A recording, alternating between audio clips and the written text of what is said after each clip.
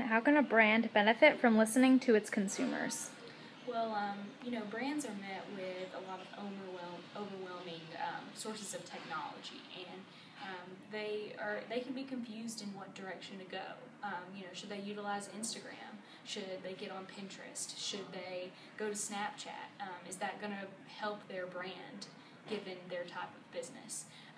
And so, to combat that, to completely eliminate that confusion and that guessing game.